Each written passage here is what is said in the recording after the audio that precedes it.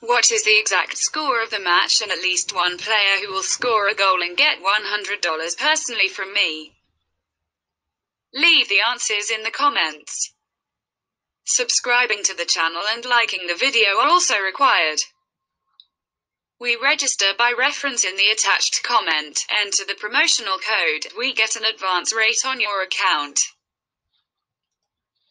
Stadion Unici will host Thursday's football game between Liberec and Apoel.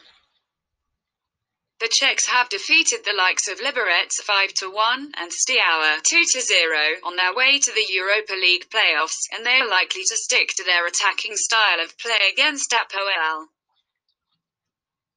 Bahrain international Abdullah Yusuf, who has been in a fine form at the start of the season, will be one of the men to watch in the home team. Apoel, on the other hand, defeated Zrinski on penalties in the third qualifying round.